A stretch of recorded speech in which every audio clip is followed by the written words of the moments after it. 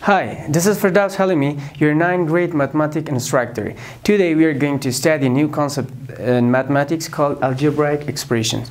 Okay, students, in our daily life we may face with so many problems, and in order to get over these problems we have to use algebra as a tool. It means we should be able to translate a verbal phrase into algebraic expression. Yes, assume that you are 15 years old. In 1 year, your age will be 15 plus 1. In 2 years, your age will be 15 plus 2. And in 3 years, your age will be 15 plus 3. And so on. In x years, your age will be 15 plus x. Look, 15 plus x. What does this x means? X represents one or more numbers. So x is called a variable. Let's have a definition for variables. What's variable?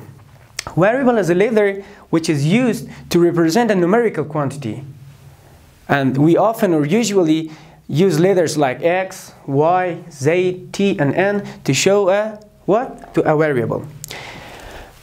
Okay. Did you understand the definition of the variables? Okay. Let's talk about the algebraic expression, the specific definition for algebraic expression. What's that? Algebraic expression is the combination of numbers, variables, operations, and grouping signs. Let's open a tab. For example, 5 in parentheses n minus 2. 5 times n minus 2. In here, 5 represent number. This parentheses represent the grouping sign and represent the variable, and minus represent the operation. So the combination of these four parts are called an algebraic expressions. Let's see the second example. X plus 5. In here, x represent the variable, plus represent the operation, and 5 represent the number. Third example, 3 times y. So what's the operation between 3 and y? Okay, multiplication. So we have a multiplication operation here, we have a number, and we have a variable. So it's called an algebraic expression. And for example, 2x plus 5y. We have two operations. The first is addition. Between 2 and x is multiplication, and between 5 and y is also multiplication. So we have operations, two numbers, 5 is also a number, and also we have two variables. So the combination of these four parts are called a what? An algebraic expressions. Okay, an algebraic expression which comprises a single real number or the product of a real number with one or more than one variables raised to whole number power is called a monomial. Okay guys, pay attention. The power should be whole number. What was whole number you have studied in 8th grade? It starts from 0. For example, 6. 6 is a monomial. Minus 2x to the power of 3. It's also a monomial. Why? Because we have a real number, minus 2 is the real number, x is the variable, and 3 is the power of the x, that it's from whole number. 5a squared b cubed, real number, variable, two variables, doesn't matter. We have said that with one or more than one variables. Okay, minus 7 over 2, it's a real number. It's also a monomial. 3x to the power of 4, y, z to the power of 5.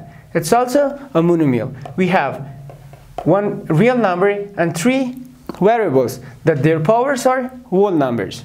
Okay, we have said that it's a real number, they are variables. Okay, so what's the specific name of the numbers that comes right before the variables? Okay, each real number preceding the variable or variables in a monomial is called the coefficient. It means the real number that comes right before the variable is called the coefficient. For example, in here, 6. 6 is the coefficient because 6 times 1 is equal to 6 times x to the power of 0. It means it's also monomial. So what is the variable of 6? X to the power of 0. Okay, then 6 is the coefficient. And here, minus 2x to the power of 3. What's the coefficient? Minus 2.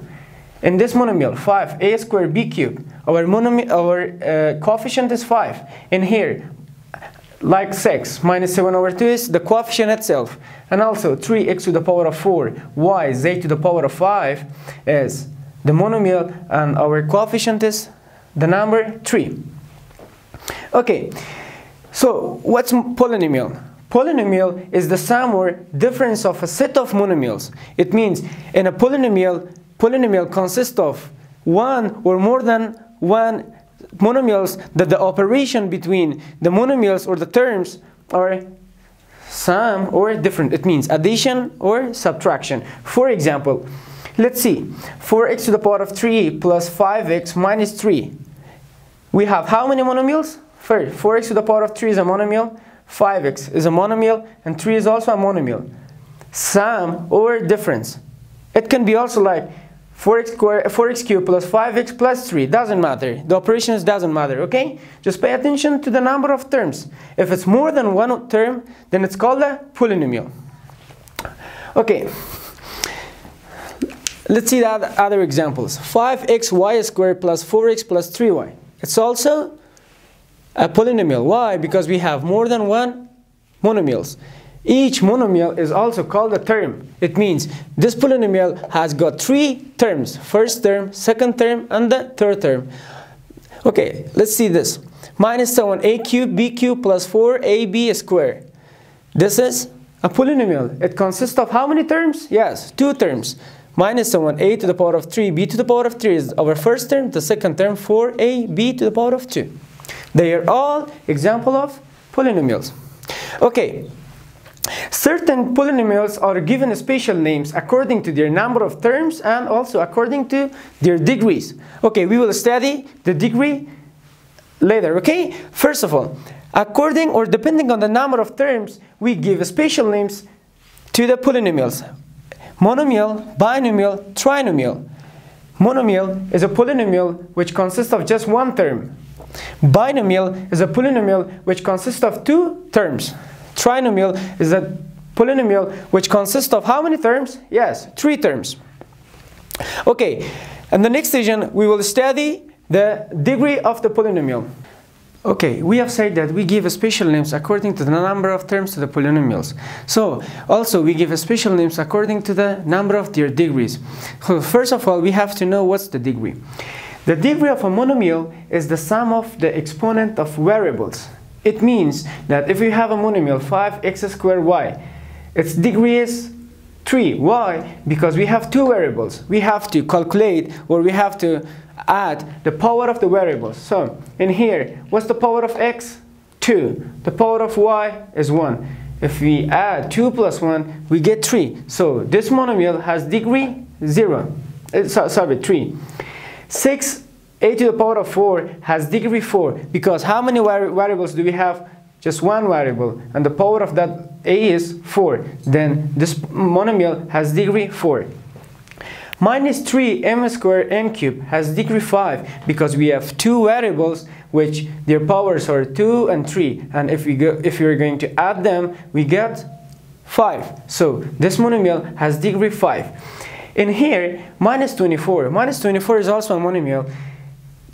They're like constant terms. It means they don't have any variables. Minus 24 has degree 0. Why? Because minus 24 is equal to minus 24 times x to the power of 0. In here, x to the power of 0 is 1. Minus 24 times 1 is equal to minus 24. So, in constant terms, the degree of constant terms are what? 0. Okay, this was the degree of the monomial. So, how can we calculate the degree of the polynomial? In order to calculate the degree of polynomial, what should we do?